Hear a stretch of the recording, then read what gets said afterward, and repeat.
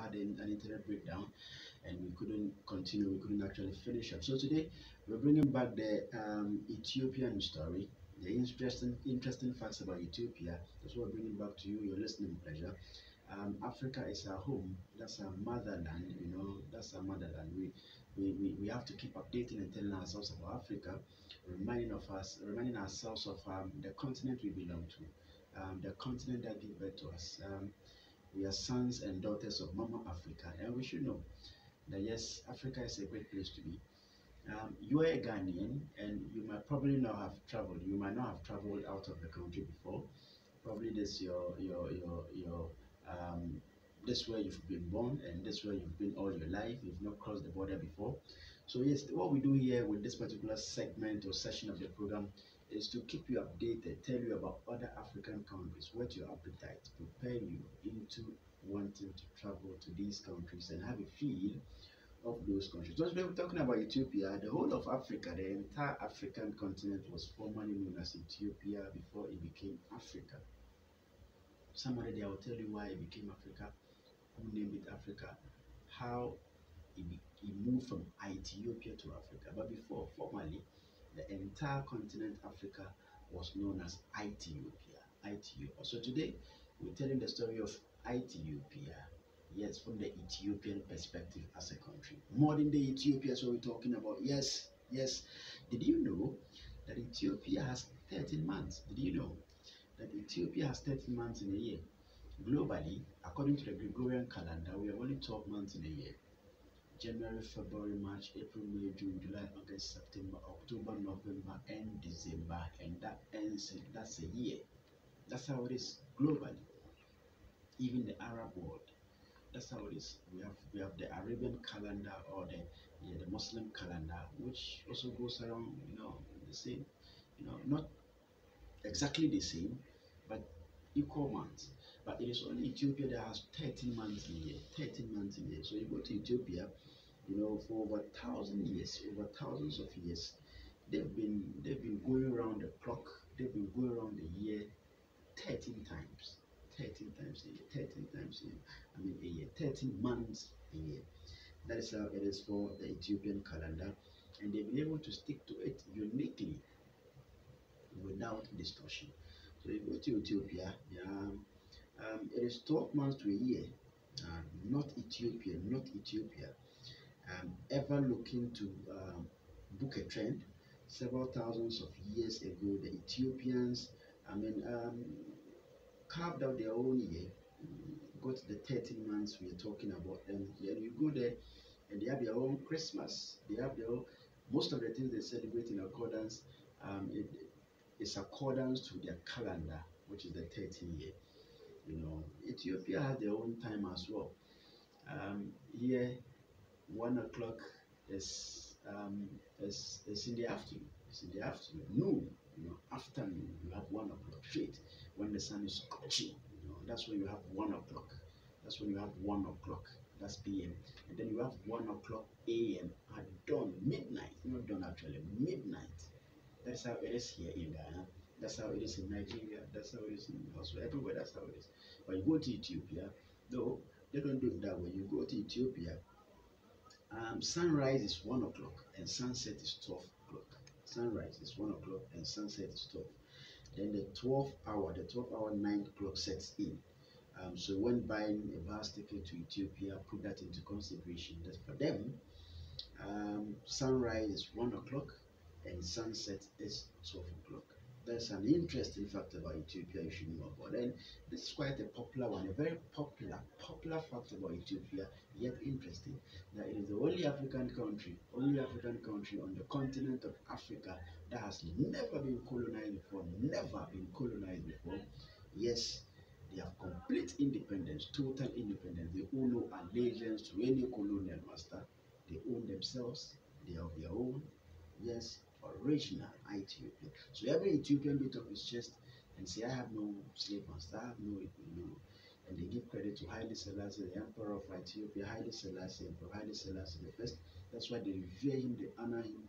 They don't play with him. You go down there in Ethiopia. Ethiopia is the only African country never to have been brought under colonial control. So you go there and they boast of that a lot, even though some Italians tried to actually put them under colonization, but they resisted. They resisted fiercely, and then put in a militant resistance, and got themselves free. And it was only done for 6 months. I mean, 6 years. For 6 years, the militants succeeded in occupying the place for only 6 years, and they kicked them out and took their place. So Ethiopia is known to be the only country here in the continent, on the continent of Africa, that has never ever been colonized before. They have total independence, and they boast of that a lot, a lot. It's a nation of festivals. Ethiopia is a nation of festivals. They have variety. They have a variety of festivals. Almost every country has a variety of festivals. You go to Nigeria, when you have a variety of ethnic groups, a lot of ethnic groups, you certainly have a variety of festivals. But that of Ethiopia is very exceptional, very pretty, beautiful, colorful. Ethiopia is a country full of vibrant and colorful festivals. You go there, they have the biggest festival, Tinket. It's a 3 day annual festival that honors the baptism of Jesus Christ in the river Jordan. In the river Jordan. So they don't take that for a joke at all. It is one of their festivals, one of their colorful festivals. They have religious festivals, they have traditional festivals. When you put them all together, in the total, they have colorful festivals. They have a lot of beautiful festivals. Jamaica is the birthplace of the Rastafari movement. Anytime you talk about Rastafari, people tend to Jamaica and they think, say, oh man, Rasta is all about Jamaica. Rasta emanated or started from Jamaica. You know, yes, we think so because Jamaicans have money to own, the movement. They've money to propagate the agenda of the movement much more than any other country here in Africa or in the world. They've managed to actually propagate that more than any other country. So people think it is a Jamaican thing. Yes, of course, it's a Jamaican thing, but they think it originated from Jamaica. But no, the fact is, the Rastafari movement, you know, um, emanated or started from Ethiopia. So the birthplace of the Rastafari movement is Ethiopia.